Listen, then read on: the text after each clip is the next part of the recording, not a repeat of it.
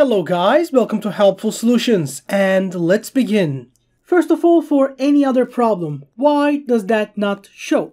First of all, the first reason might be that your WhatsApp version is old, you might have different web issues, there might be privacy settings you have accidentally turned off, or it's been 24 hours and the status disappeared. For those who don't know, those status, the recent updates, you can see from WhatsApp and everything. As you can see, we are watching WhatsApps right now. These ones disappear after 24 hours.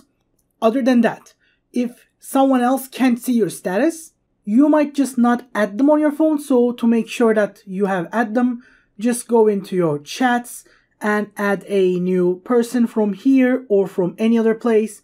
Just add a new contact to your phone so you make sure you actually can make sure they see your status. Other than that, if you have any other problems, we will go into settings, and from settings we have to go into privacy.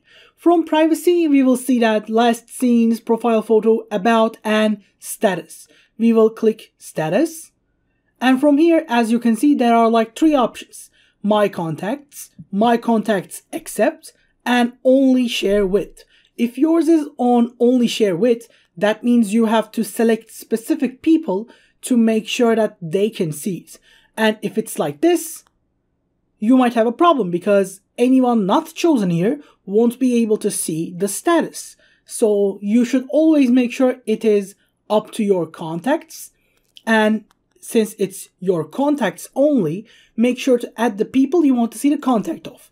If you can't see someone else's status updates, talk to them and make sure they add you to their phone as a legitimate contact. And of course, none of these work. You can always go into your Google Store, and from your Google Play Store, you should always search WhatsApp here. And from WhatsApp, we will select WhatsApp Messenger and make sure our WhatsApp is updated. As you can see, I am also not in the beta program, but if you ever have an opening here, join the beta program as well, because beta users get the updates a little earlier, so this might help your problem as well.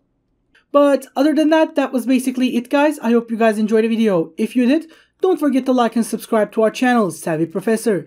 And in any other case, we hope to see you in the next video as well. Have a great day and goodbye.